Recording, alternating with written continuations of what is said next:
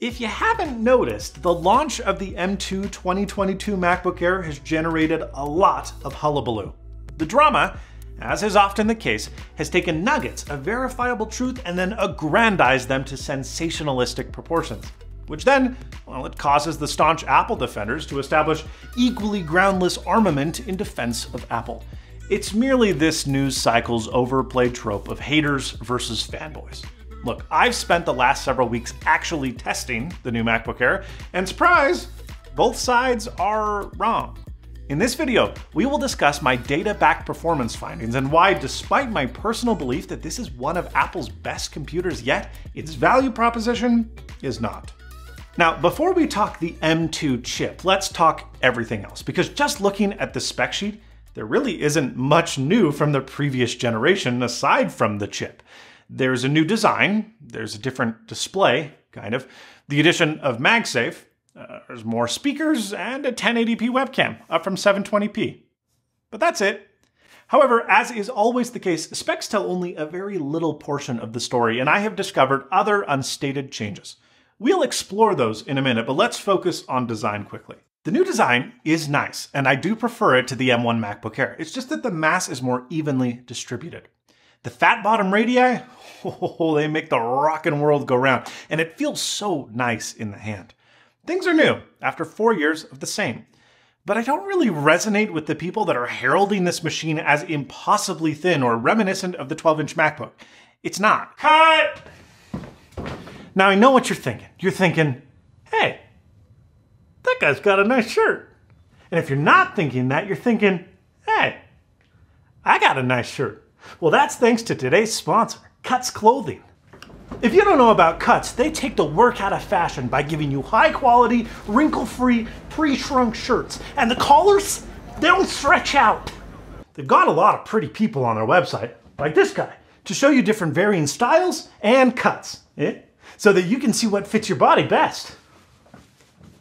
And they make a lot of other stuff too.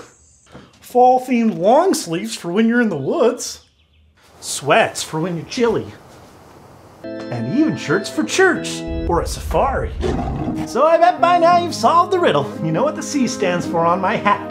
That's right, conjunctivitis, which is what people are going to get if you keep wearing those dirty, old, wrinkly, cheap clothes without stepping up your game thanks to Cuts. All you gotta do is start a YouTube channel and get them to sponsor you, or save 15% off your first order by going to cuts.team/snazzy or using code snazzy. Okay, that's all. It's not, it's just a new design. Volumetrically, it's nearly identical to the outgoing MacBook Air, and it's only 5% lighter. A 12-inch MacBook, it is not. This design is evolutionary, not revolutionary.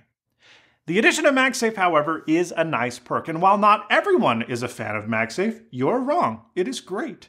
And I am a fan. Surely anyone can admit that not having to use a hub or lose 50% of your I/O when you need power is nice. Remember, this computer just has 2 Type-C connectors.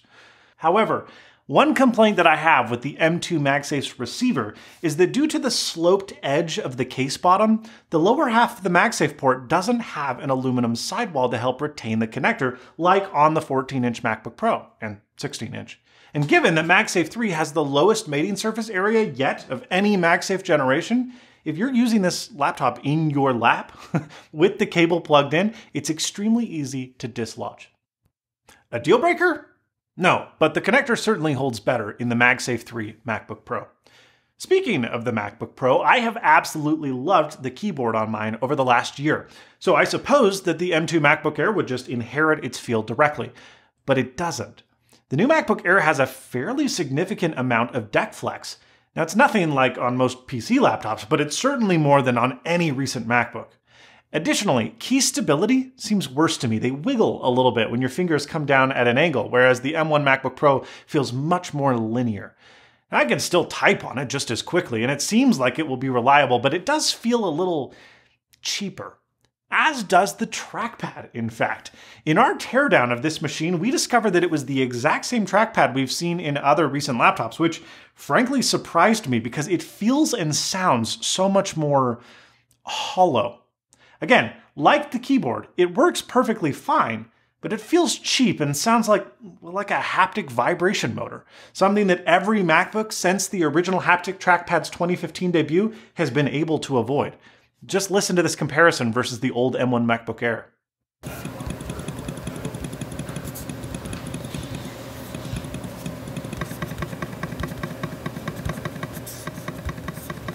I think some of the hollow resonance sound is literally a result of the thin aluminum bracket and general open air behind the trackpad, and that's a space that just doesn't exist on previous models.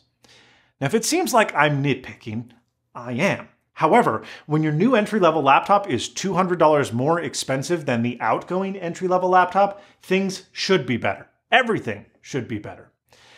Luckily, the speakers they're perfectly adequate. They do get louder than the M1 Air, and I think that the instrument separation is a little better. Now, they're very bright, they're super treble heavy, and they definitely feel less bassy than the already not very bassy M1 Air, but unlike that machine, the M2 never gets muddy or distorted. The improvement is minor, but noticeable. With that said, they get absolutely destroyed by the M1 MacBook Pro.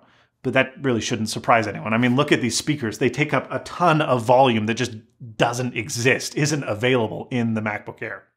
Another minor but noticeable improvement is the display.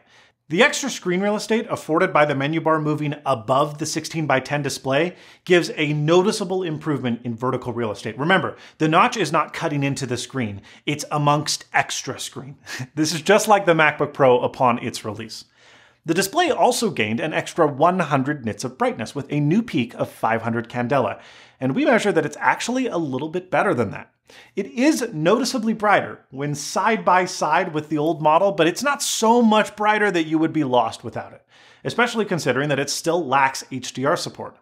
Now, the panel does officially support the P3 color gamut, but frankly, it measures very close in color accuracy to the old Air. With its single backlight, we only measured a contrast ratio of about 1200 to 1, which is a slight improvement over the M1 Air, but it is a far cry from the 50,000 to 1 contrast ratio of the MacBook Pros. Those mini LED displays are so nice. High frame rate also sticks to the Pro lineup. The M2 MacBook Air has a 60 Hz refresh lock. The hardware changes are iterative, but they are solid and they are inoffensive. All the drama about this machine has surrounded two issues on the inside: thermal throttling and disk performance. So let's talk about them. Now, the M2 MacBook chip is built on the same basic architecture as the M1, which means that a performance increase is as a result of either IPC gains, frequency increases, or both.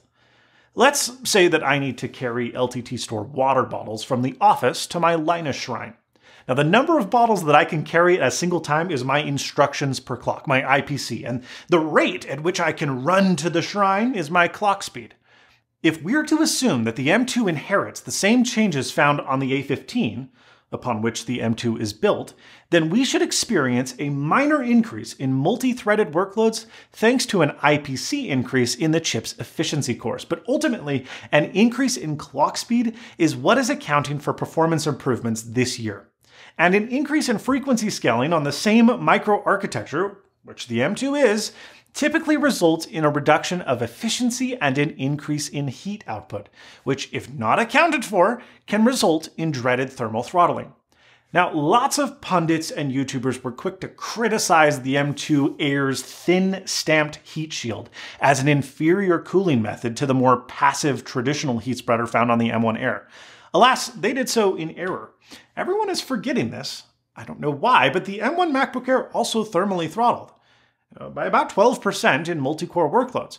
We just don't remember because 12% wasn't that big of a deal, and such a powerful computer and such an impossibly thin fanless design seemed otherworldly upon its release. The M2 MacBook Air is not unlike its predecessor, and while it does thermally throttle, it does so by even less, only about 9 to 11% in our testing. And it takes about 7 minutes in our 72 Fahrenheit, 22 Celsius office to fully heat soak itself. This is frankly remarkable when compared to the much more thermally efficient M1 chip that reaches its maximum throttle after just 90 seconds on the 2020 MacBook Air. Even when fully throttled, the M2 MacBook Air still outperforms an unthrottled, actively cooled M1. Now, as you're seeing from these benchmark results, the M2 doesn't show massive intergenerational improvements, but that's because it's the same generation, literally cut from the same cloth. So to see a 7 to 10% single core, 18 to 20% multi-core, and 20 to 25 GPU core improvement, I mean, that's really quite impressive, especially when you consider that our testing found nearly identical battery life between the two models. The whole throttling scandal, it's manufactured. Apple willingly compromised some performance in the pursuit of form factor.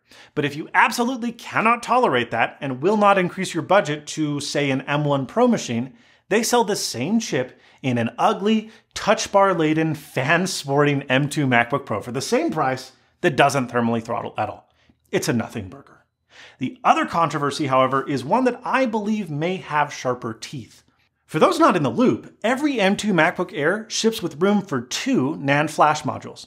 Now, in last year's MacBook Air, the 256 gig base model storage option shipped populated with 2 128 gig flash chips. Now, in the new MacBook Air, instead of shipping with 2 smaller chips, they just ship with 1 256 gig flash chip.